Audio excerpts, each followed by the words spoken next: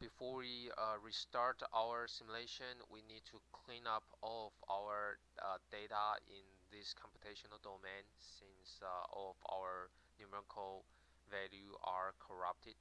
So that's correct. Click solution, clear solution, and click OK.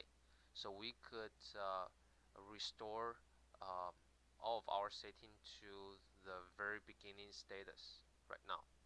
Okay, so there's no data right now, so that's good sign. We change the total pressure at the inlet.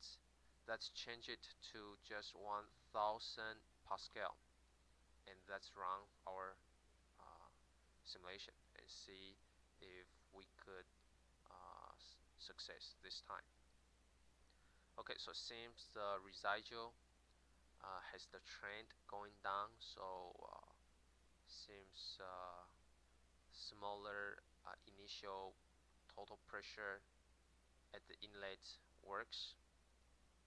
You can see our flow contour right here. Okay, so seems the residuals keep going down, so we could tune up the total pressure value to 2000 Pascal.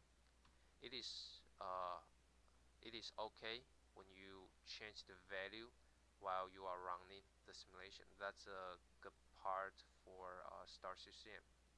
It allow you to change different values while you are running. So we could keep increase the inlet pressure value and until we reach our target value.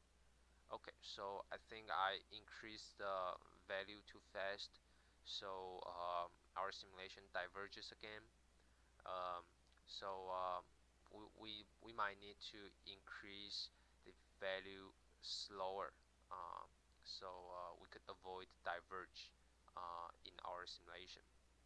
Uh, there's also one more way to do increment at the pressure at the inlet, which is we could use internal variables of Star CCM to make this happen. So let's talk about this at next video.